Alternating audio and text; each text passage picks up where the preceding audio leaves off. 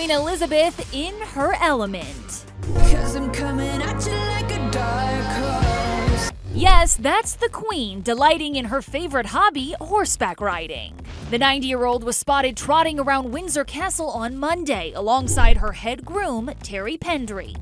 Maybe the most regal equestrian moment in royal history. Oh, really? Please. Boom.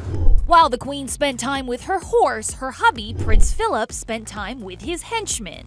Not just any henchman, Tom Cruise.